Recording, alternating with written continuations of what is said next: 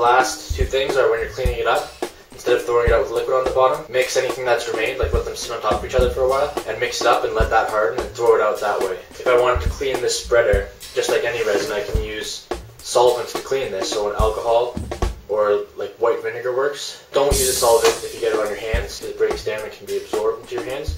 So wear gloves, and if it gets on your hands, just use soap and water to wash it off. It's a pain, but it will come off eventually, and that's the safest way. So we want to see what you're using your art resin for.